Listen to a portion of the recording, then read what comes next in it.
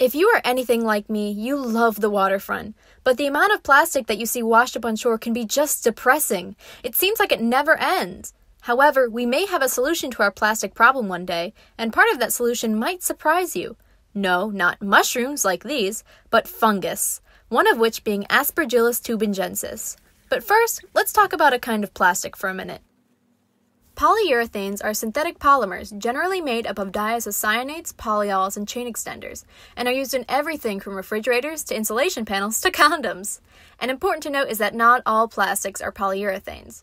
A polyurethane molecule ends in a hydroxyl group, which allows for the chain of molecules to consist of alternating segments. Polyurethanes are versatile and frequently used polymers because you can create substances with many different properties by mixing and matching hard and soft segments. However, polyurethane, like most plastic, takes years to biodegrade and poses threats to wildlife and ecosystems in the meantime. And that's where Aspergillus tubingensis comes in. In 2017, a team of scientists found a previously undiscovered strain of Aspergillus tubingensis, which is a black Aspergillus fungus that does not produce mushrooms, in a garbage dump in Pakistan. My earlier example was just for show.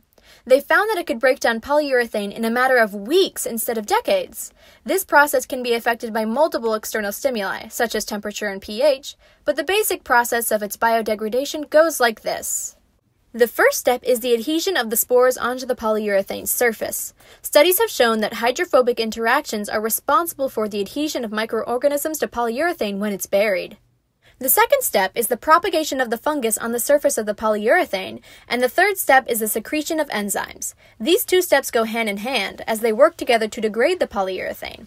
The growth of the fungi's mycelium, and on a smaller scale its hyphae, into the plastic slowly works to erode it, leading to physical changes like cracks, pits, and an overall decrease in tensile strength. Then, kind of like if you were playing Dungeons & Dragons and rolled really badly against a gelatinous cube so are currently being digested, the enzymes work to hydrolyze, or break apart with water, different bonds in the polyurethane molecule.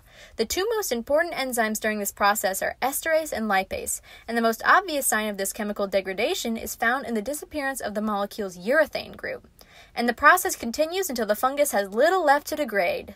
Also, a recent study found that Aspergillus' enzymes are optimized at 37 degrees Celsius, and this knowledge may be utilized for possible future large-scale usages of the fungi. No, Aspergillus tubingensis does not biodegrade all plastic, and yes, we won't be able to just magically use this fungus to make all polyurethane waste disappear in a few months or even years. But Aspergillus tubingensis represents hope for the future of plastic waste on Earth. Maybe one day our beaches will be clear of trash, but until then, we have to keep working.